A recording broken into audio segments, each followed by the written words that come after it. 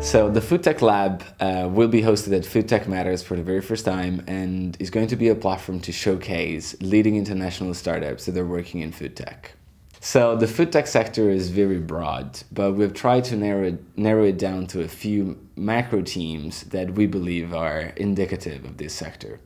Some teams are, for instance, alternative proteins, or the future of packaging, or microbiome, or robotics for food.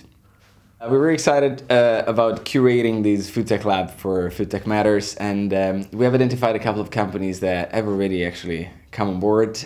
such as Windows, for instance, which is a UK leading company that is working on a smart scale that helps to reduce food waste, or companies like Natural Machines from Spain that have created the world's first 3D printer for food. Or other companies in the UK like Higher Steak, that is the UK's first company working on clean meat. For example, another company that will be taking part in the Food Tech Lab is Magellan Life Science, which is a company based in India that has developed a protein that can be used in NPDs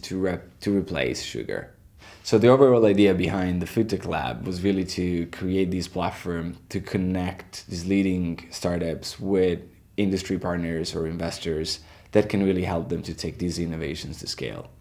So we're really excited about bringing the Food Tech Lab to Food Tech Matters this year, and we're in the process of selecting the companies that will be part of it, and we will receive applications up until the October the 31st. So any company that's interested in taking part of it can actually do it by going on foodtechmatters.com.